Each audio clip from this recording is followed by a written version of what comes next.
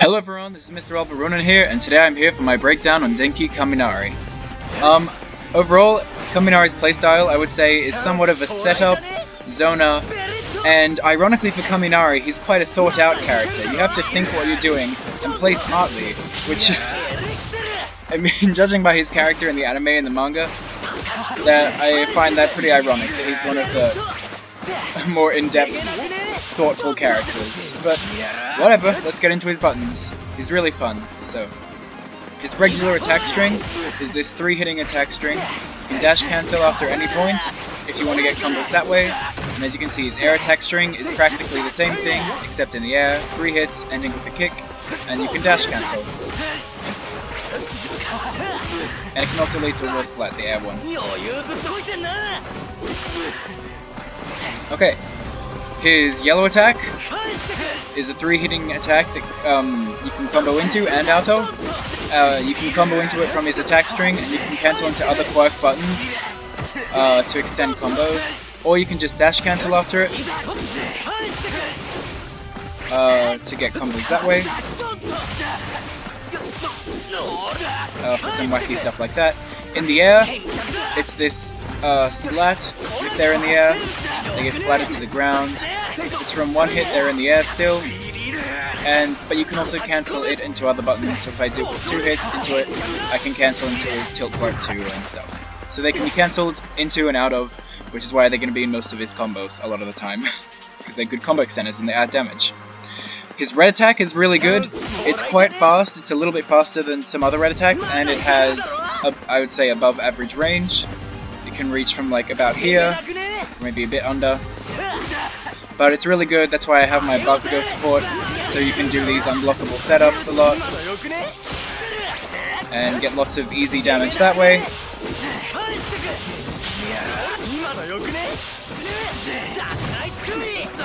And yeah, it's a good red attack. You use it in his mix-ups. It's really good, especially when he's in his charge state, which we'll get to later. It gets really crazy and people can't tell. You can use it as a real good mix-up tool.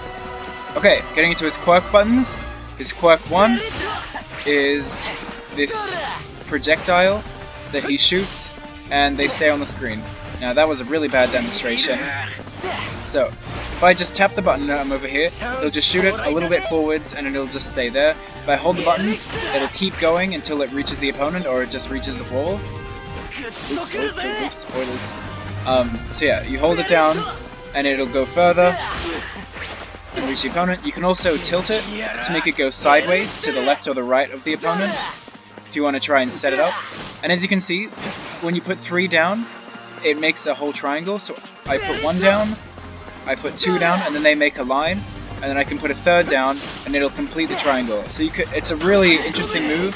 So you can make rude. So you can make these traps that cover huge areas of the screen if you place them correctly.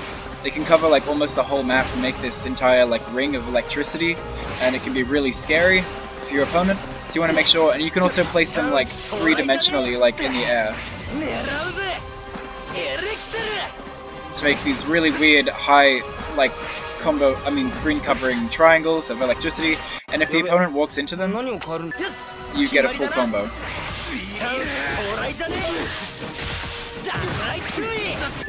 They can also be used for some interesting combos, so if I have 2 of them on the screen, like I do now, if I do 2 hits into it, it'll stun the opponent, and you can use that to extend his combos even further and get really good damage that way. But yeah, basically, they're a really interesting zoning tool. You can just use it as a normal projectile if you want, you know, just keep zapping the opponent. But I like to use it as a cool setup tool and make sure you're making these like huge triangle beams of electricity, because it's really useful and it can be really powerful. And as you saw before, if I hold down the button, he can charge it. So you saw him turn blue there, that's the indication that he's charged it. And if you press it then it does 3 at a time. So, oops. Get off the screen. And you can charge like while he's in other animations, so see. Okay, maybe you can't. Oh yeah, see, he had charged it while I was doing that other thing, and then he puts out 2 at a time. So after you put 1 out, just hold the button down, and then you can put down the rest like instantly, and it's a really good way of like easily getting combo. Oops. Ooh. There's some spoilers from other other stuff about him. But yeah, when you have the charged version, it's an automatic combo. You don't need to even have others on, and it's the main way he's gonna get decent damage. But yeah, and it's also really good setup, spacing, and zoning to it. Now, I spent a lot of time on that one button, but it's very important for him. It's really complex and really cool. Okay, now for his quirk 2, it's this electrocution move. If you just tap it, it doesn't seem like it does much, but if you hold it, you hold down and then release it with a high damaging blast. And as you can see now, this is it's a property I'll get into now since he gets into it using this move a lot. He charges with electricity the more quirk buttons he uses in the game. And if you use too many, he will go into his yay mode, I guess you can call it, where he just stands there for a bit and the opponent can come up and punish you for it. So you want to make sure you're ready for that. You can have supports or something. But basically he gets stronger with the increased charges because his special moves have different properties. So I'll quickly cover the quirk 2 and tilt quirk 2 before I get into all the changes he has. So the quirk 2 can also be used as a reset. First 2 hits and then he lands on the ground, and then you can go in for a red attack and reset the opponent that way. I find it really good there. Or if I'm high in the air, I can use that as a sort of reset tool that way. But obviously it's also just a really damaging combo ender if you want to use it this way, and it gets him into his charge really quick. Usually you have to do a bunch of his other special moves, but if you do this one, he's automatically in his charge state. And in his charge state, when you press the quirk 2 button, it'll just release this massive impulse instantly. It doesn't have the slow startup that it usually has. And you can hold it down to make it last longer, but he'll obviously discharge and go into yay mode if you hold it for too long. The first hit of this, as you can see, doesn't actually hit the opponent, so it just does like damage, kind of like they have armor. So they're not going to be hit until the second part of it, where they get electrocuted here. So yeah, just take that to note. It's not really something that you use on block or anything. It has a lot of gaps. They can just mash the button and they'll go through it. Yeah, and his tilt quirk 2 is this 4-hitting move where he, I don't know, just goes like, oh, electricity and then charge, and you can dash cancel after it, and it does really decent damage. And you can use it in most of your combos. You can combo off of it after his tilt quirk, his armor attack in the air, which is what you're going to do in most of your combos. And also this whole succession leaves the opponent on the ground, so you can use it for reset. And it's also really good for resets in the air, so you can use it a lot. So if we're high in the air, say I've done a big combo, and I've ended in this, the opponent recovers, I go into it again. Oh, and I mess up, obviously. Opponent recovers. Oh my goodness.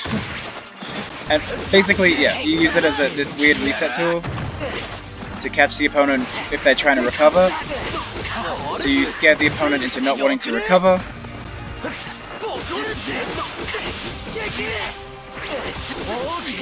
And it's really good for just scaring the opponent in the air and making them not recover, and that allows you to do even some cool combos if they're not recovering. Okay, so now that we've covered all of his quirk buttons, we can cover how he changes when he's in charge mode. So, when he's in charge mode, when you do his quirk 1, he does 3 automatically, which is really crazy. So he just automatically puts out the whole triangle on the screen, like with one press of the button, which is, I find, ridiculous. So if they walk into that accidentally, all of a sudden, there's this massive triangle on the screen, like just from your quick projectile. Also, something I forgot to mention about his quirk 1 is that it's safe on block. So you can use that to end any of your buttons, and your opponent can't punish you. It's really good. Okay, so back into the charged analysis. We went over what the quirk 2 does. It just is a big release, a really quick move that's safe on block when he's charged. And his tilt quirk 2 is this move that lets the opponent keeps them standing. And he charges again, and it does a bit more damage. And the main part is that it leaves him standing so that you can go in for, oops, if you don't go into yay mode. If you do some attacks,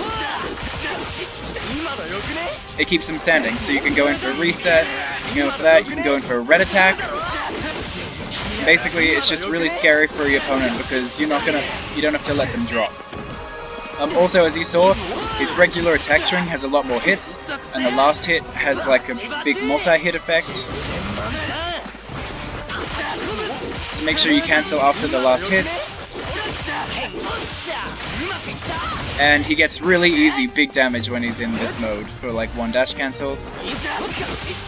And obviously you get more damage when you cancel into your plus ultra 1.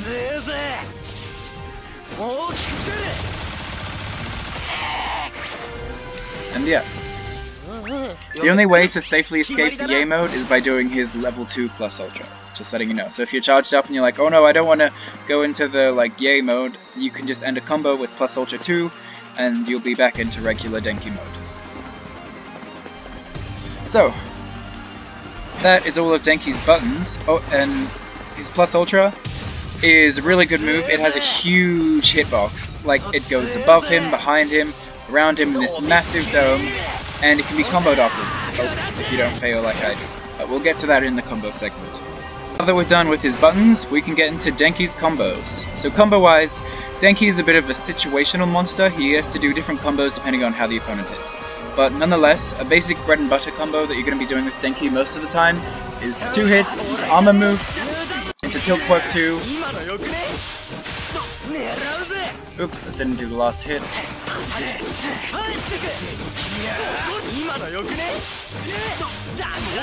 There we go. It's low damage, you see 7,400 damage, but it's really good because it has set up one of your charged electricity ball things.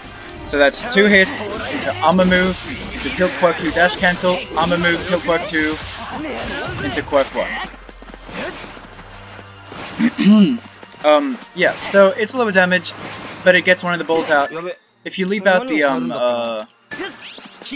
quirk 1 at the end, you can actually go into a reset after the quirk 2. If the opponent recovers, just attack again, and then you get to go in for a full combo afterwards as a proper reset, and it'll do full damage afterwards.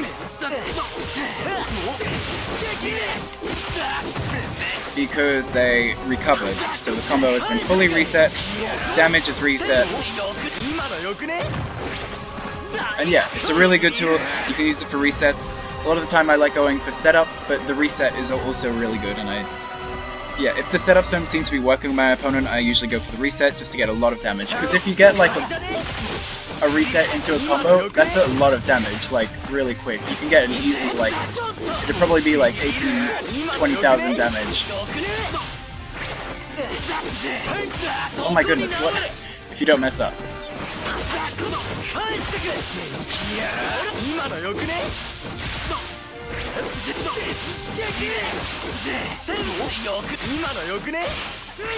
But yeah, you can do more extended combos than that, but I find that's a really good way of catching your opponent in the air, and then that's going to do an easy 20,000 damage just because you caught them with the recovery reset.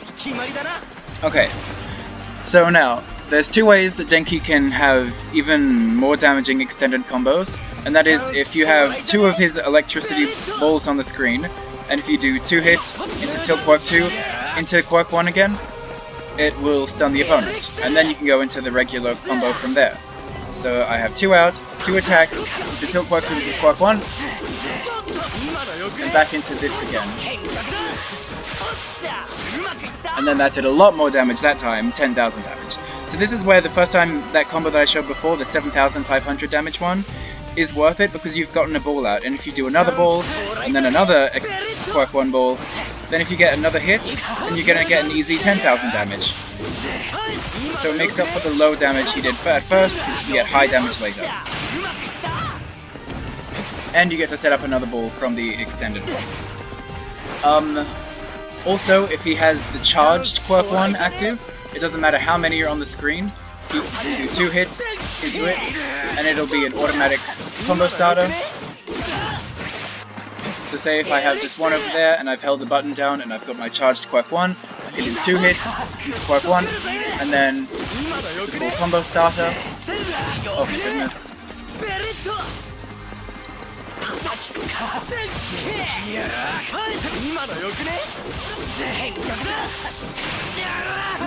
And sometimes it meaty blows, sometimes it doesn't, but you still get the... As long as you get the electricity ball out, it's worth it. Because you can go for resets like I did just then, you can go for setups and wake up. The opponent media blows, just make sure you do the quirk one and you have your electricity ball. It's really important to Kaminari, just make sure you have it out. It can be anywhere, it can be used for a setup or a reset, just make sure it's there. It can be used to extend combos even. And obviously, with this like grounded combo is the best way he's going to go into his plus ultra 1. Because that does a lot of damage. And it didn't cost any meter except for the plus ultra 1, so there was no dash cancels or anything. So once you have his charged quirk 1, you get a lot of damage even if you use it at the end of your combo.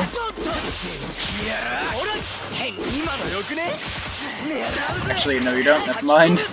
Yeah, so you're always going to want to use it at the start because that's when it'll keep your opponent stunned on the ground.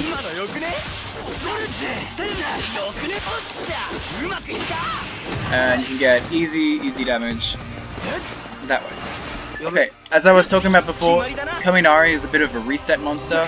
So in the air, if I do 2 hits into armor move, into tilt quirk 2, and if I've done a combo, so I'm a bit in the air, I can just mash the attack button, and it almost guarantees a reset if the opponent recovers. There's no frames for them to be able to do an armor move or anything, so if you time it right, it's like a proper reset. Oh my goodness.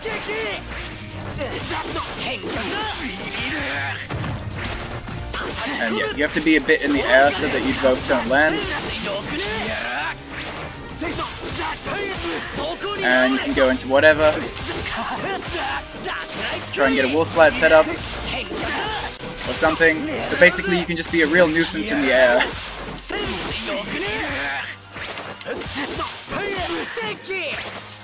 Do his large quirk 2, but yeah, you can really keep the opponent in the air for a long time after you do his tilt quirk 2. It's a really rude way of resetting. Also you can end your combo in his quirk 2, and then go for a reset.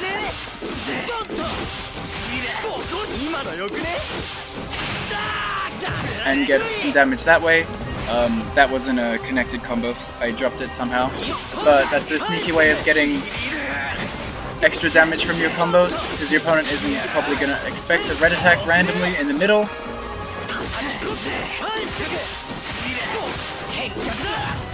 If I cannot consistently mess up my combos.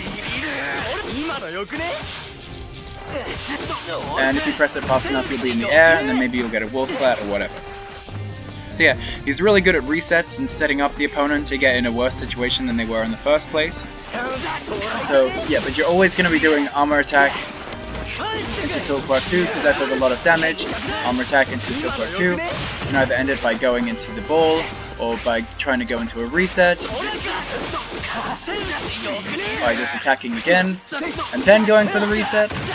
And then going for the ball. Oh, see, look, that even comboed there because he was beside the wall. So yeah, you always want to make sure you're thinking about whether you want to go for the setups with the quirk 1, for the reset using the tilt quirk 2, and what's going to be more worthwhile. And like, try and feel out your opponent, see what they're falling for. Are they falling for the resets? Because keep doing resets then. The setup's not working? Do the reset. The setups are working well, keep doing the setups. And oh, I have 2 balls out, so now I can go for a super easy combo.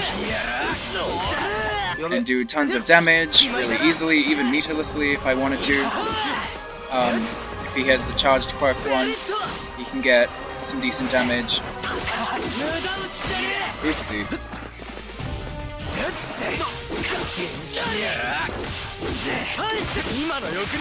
For no dash cancels, and I could have put an orb out there as well. And then, you know, you're just always setting up, thinking about your resets, thinking about how to get the most damage and what's your opponent falling for.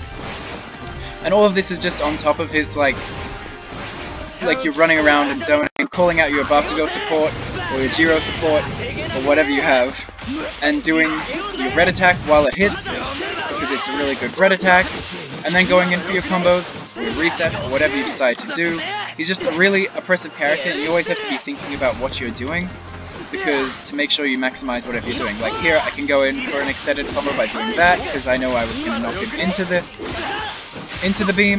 He's just really strong, and he's a really like thoughtful like setup character, which is not what I expected with Kaminari.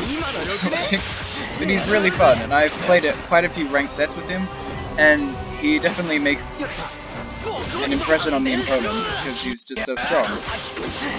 Yeah, he has resets, damage, setups, and he can combo off of his plus ultra attack. Disclaimer, I kind of suck at it. I haven't practiced it that much because I don't really use it that much online, but I'll try here. Oops. Oh, whoa, whoa, what was that frame drop? But basically, if you call out a support like Gakugo or Jiro at the same time... Oh, I nearly got it there. You can easily combo into your plus ultra.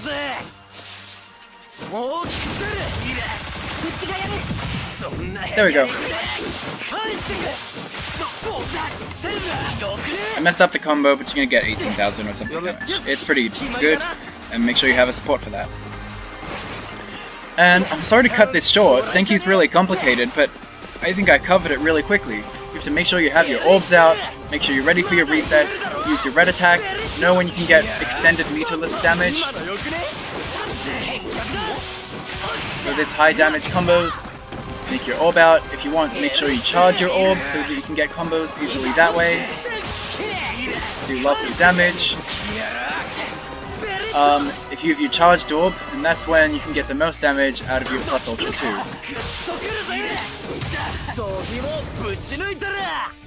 And here we go. And guys, I'm sorry, but I think... Oh, no. I have more to say,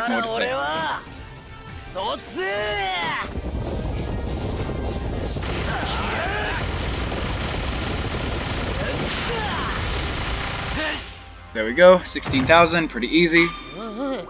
Big chunk of damage.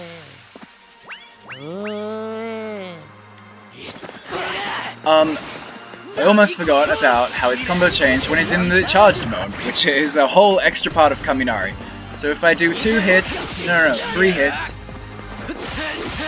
into his Tilt Quark 2, I can dash cancel, armor move, Tilt Quark 2, Quark 2, and I've got an easy 11,000 damage. If I want to do a plus ultra, I'll do 3 hits into his Tilt Quark 2, and then plus ultra.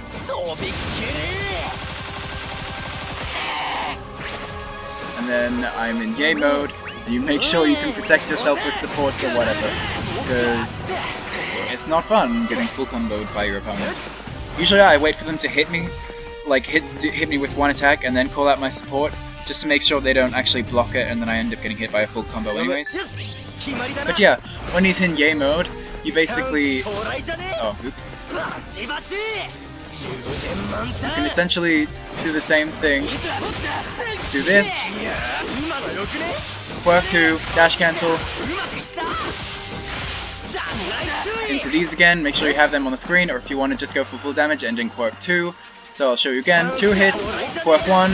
Oh, didn't work. Oh, and I'm in Yay mode. Let me just charge up again. Okay, so 2 hits into... Okay, that's not that consistent, apparently. A lot of the time it stuns the opponent. Maybe I have to have it charged. Oh yeah, there we go. Into Tilt Quark 2.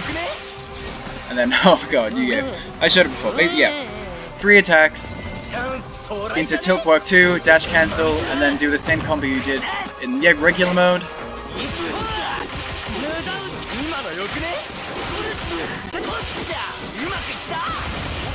Oh, that's not even full damage.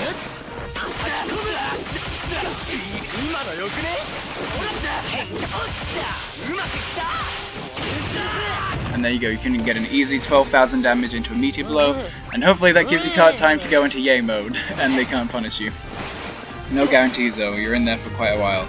That was for 1 dash cancel, practically 12,000 damage, that's really good. So when you're in the charge mode, in any level of charge, like whether he has the blue charge, whether he's really close or whatever, he can get that out. Failing to charge up anymore. But yeah, basically no matter what charge, you'll be able to get that high damage combo. The more charged up you are, the more damage it's going to do, because the more hits your attack do. Come on. What the hell? Now I'm yaed. But yeah, easy 12,000. Sometimes it can even go to 15,000 the more charged he is. And if you go into a plus ultra combo, you can get easily like 18,000 damage. And yes, now I think I'm done talking about Kaminari's combos. If you have his charged thing, it can get above average damage, including going into a reset or a setup. Easy damage into setups or resets in this game are really strong. If you do the reset, you're easily going to get 20,000 damage. I mean, maybe not 20,000, but like, yeah, I'd say 20,000 if you get the proper reset, and then go into this in the air, and then go into some like crazy damage from the air. You're easily going to get like about 20,000 damage if you do a full combo, or you can go into a setup, which allows you to go for easier full combos that do more damage, because you can do more extensions on the ground. Essentially, he's just really good. You just have to choose what you do, plan your attack, and then just go crazy. When you're in the charged mode, you can go crazy, do lots of block pressure because you have so many attacks in every button.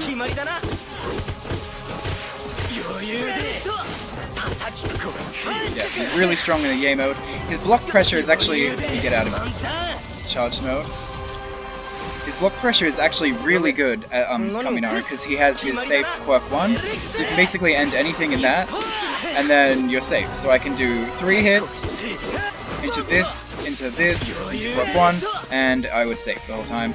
Obviously there's some gaps in there, so you can sidestep or do whatever, but that's where you can put in different things at different times. If I do attack into this, they can't sidestep because the charge afterwards will punish the sidestep.